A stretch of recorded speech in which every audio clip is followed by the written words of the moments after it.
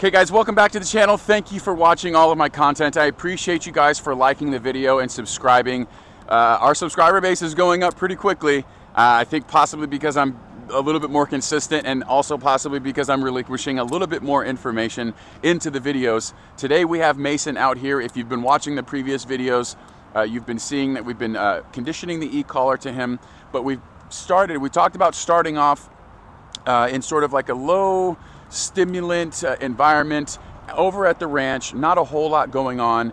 And so in today's video, we're just going to talk a little bit more about, like, you know, the level up and what's different and why we've gone through the process in the way that we have. But first, just like you guys have been doing, leave a like on the video and subscribe to the channel only if you have been taking the information and applying it to your own stuff.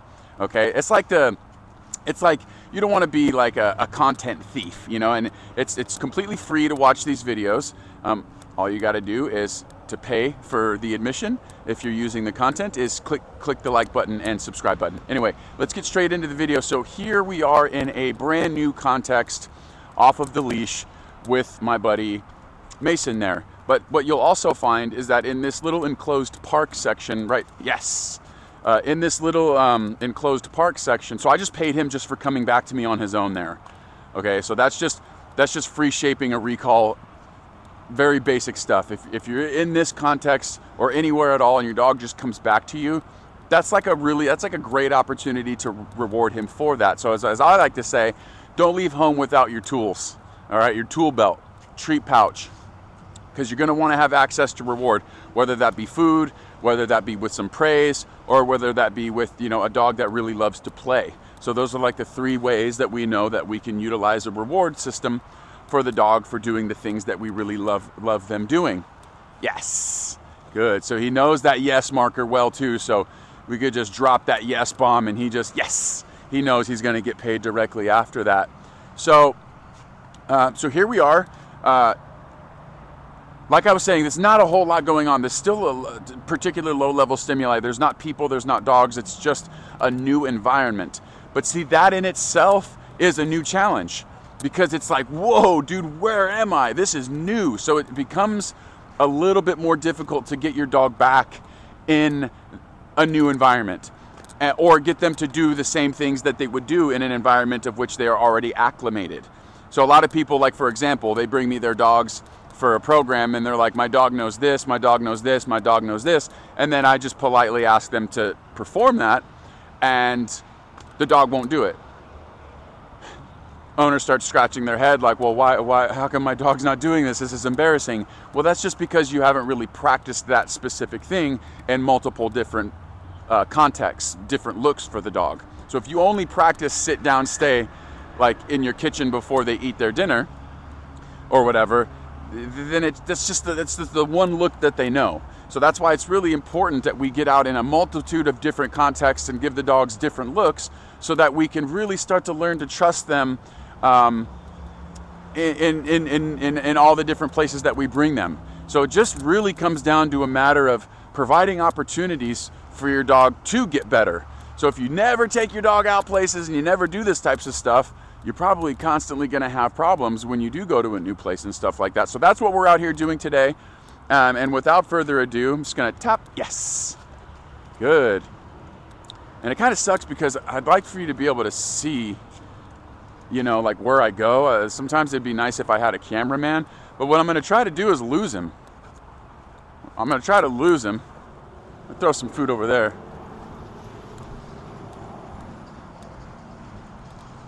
If I raise my hand, if I go like this, that's me tapping the button, okay? Yes, heel. Good, he just came back to me on his own there though. Dude, you got all this space, go ahead. Mason, here. Yes, good. Tapped it, and we know he's feeling it at his working level, which for him is a level 7 out of 100. Little tiny tap on the shoulder.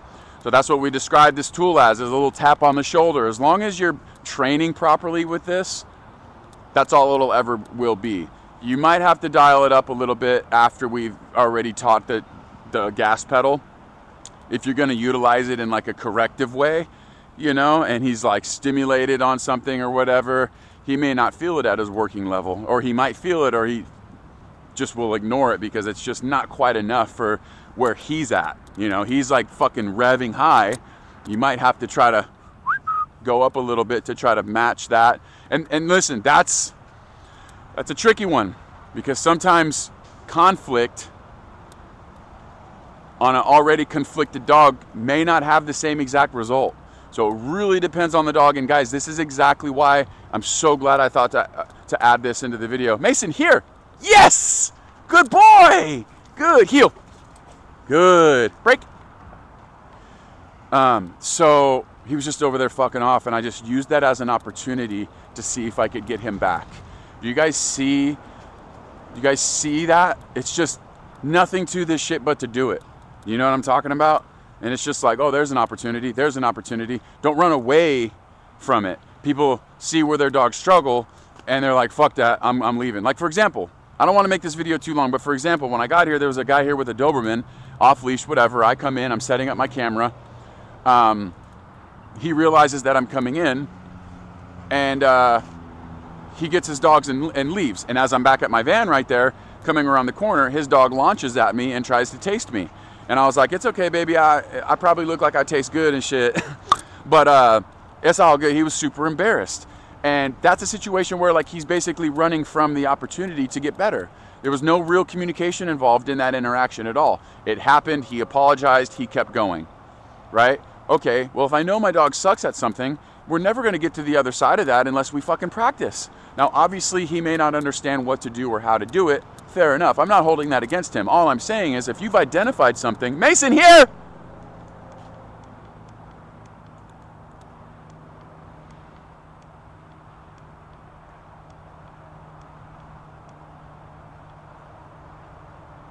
Mason, here! Yes! Good boy. Heel. Well, that fucking took a little bit long, didn't it? Are we feeling this? Sit. Down. Okay. Yes, he's feeling it. Perfect. It's not going to be perfect. Took me like 5 taps to get his attention. So I dial it up a little bit. He was over there with his nose in the ground. You know, I don't want to show you guys nothing but perfection. You guys literally saw like me sitting there actually troubleshooting to see what number it is until I could get him back. Mason, here. Yes. Good. Good. Break. Good. Awesome. That's pretty much the video, guys. I don't want to sit here and make this video too long. I appreciate you so much. Don't forget to like and subscribe. Let me know if you want to see something in the comments. And hey, man, 3,000 subscribers strong. We got that momentum going. I'm going to leave you with this. You got to have something that gets you up every day. Something that gets you excited every day. Got to have goals set so that you can one foot right in front of the other, day in and day out. And you do that until you feel that momentum. And once you feel that momentum, you become an unstoppable force. I'm Captain Chad Gabbs. This is Mason the Rottie, and we'll see you at the next one. Appreciate y'all. Peace.